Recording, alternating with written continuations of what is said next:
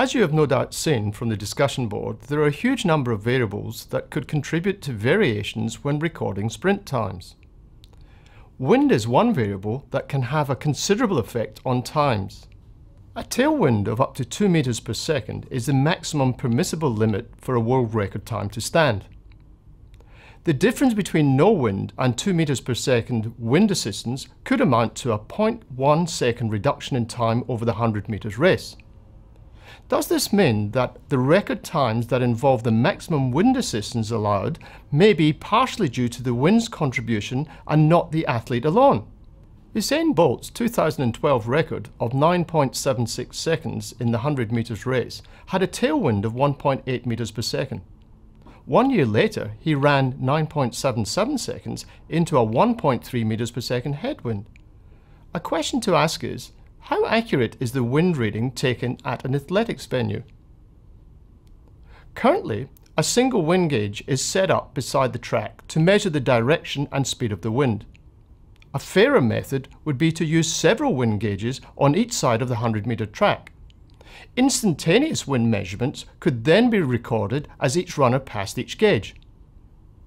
Roofs of modern stadiums are now designed to maximize track speeds by minimizing wind on the track. What happens when several factors combine? The 1968 Mexico Olympics were held at high altitude, and the lower air pressure was calculated to be the equivalent to a 1.5 meters per second wind assist. In the final of the 100 meters men's, there was an actual 1.6 meters per second tailwind, on top of the 1.5 meters per second assist due to altitude, giving an overall advantage equivalent to a 3.1 meters per second tailwind. Jim Hines ultimately won the 100 meters men's final in 1968 with a time of 9.95 seconds. His winning time, like many in the Mexico Olympics, stood for 15 years. It's hard to gauge how much altitude and wind assistance contributed to this fantastic time. But this does reinforce that when looking at a single data point, we should question everything. Another variable worth considering is the use of starting blocks in the race. Prior to 1948, starting blocks were not used in the Olympics. How might this affect the data points from this time onwards? Presumably, starting blocks would have had a marked effect on how quickly the athlete achieved top speed.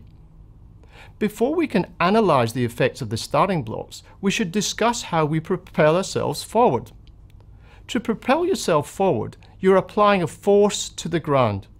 The ground in turn provides an equal and opposite force on you. This force causes you to accelerate and is a classic example of Newton's third law.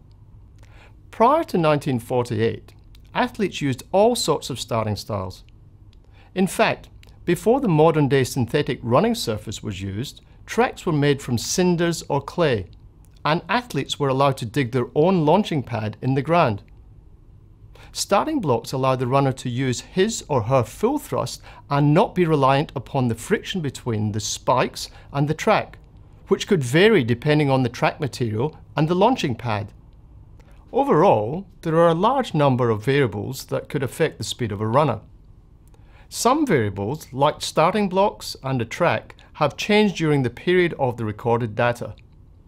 It's important to be aware that any predictions about future records may not take into account these variables.